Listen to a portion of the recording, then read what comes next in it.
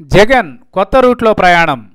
YCP అధినేత జగన్ ప్రజాసంకల్ప యాత్రకు ఆయన సొంత మీడియాలో తప్ప అధికార పార్టీ మీడియాలో నామమాత్ర ప్రచారం కూడా లభించడం లేదు. ప్రతిపక్ష పార్టీ నాయకుడు ప్రజా సమస్యలపై పాదయాత్ర చేస్తూ ఉంటే దశాబ్దంన్నర క్రితం టీడీపీ మీడియా సైతం వైఎస్ఆర్కి అత్యధిక ప్రచారమే కల్పించింది.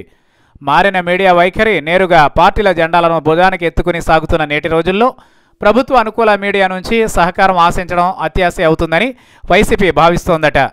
పాదయాత్రకు ముందు మీడియా అధినేతలతో జగన్ సమావేశమై తన ప్రచారం ప్రముఖంగా వచ్చేలా చూడాలని కోరినా ఫలితం లేకపోయింది. దీంతో వైసీపీ వ్యూహకర్త ప్రశాంత్ కిషోర్ అప్పుడు రంగంలోకి దిగారు. సాంప్రదాయ మీడియా ఇప్పుడు జనంలో ఎలాగూ లేనందున ఆయా మీడియా యజమానులను ప్రసన్నం చేసుకోవడం కన్నా సోషల్ మీడియాను నమ్ముకుంటే చాలని వైసీపీ వ్యూహకర్త ప్రశాంత్ కిషోర్ సెలవిచ్చారట. దీంతో సోషల్ మీడియాలో స్పీడ్గా ఉండే ఫేస్బుక్, యూట్యూబ్, ట్విట్టర్, గూగుల్ వంటి వేదికల్లో మార్కెటింగ్ స్ట్రాటజీతో వైసీపీ ప్రచారం హోరెత్తేలా చేయనున్నారు.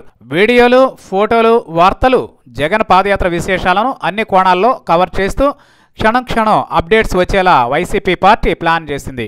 నెటిజన్స్లో చిన్నారుల నుంచి 45 ఏళ్ల వారి వరకు సోషల్ మీడియాలో చురుగ్గా ఉంటున్నారు. 4G టెక్నాలజీ అంది రావడంతో గ్రామీణులు సైతం వెబ్ దునియాలో మునిగి తేలుతున్నారు.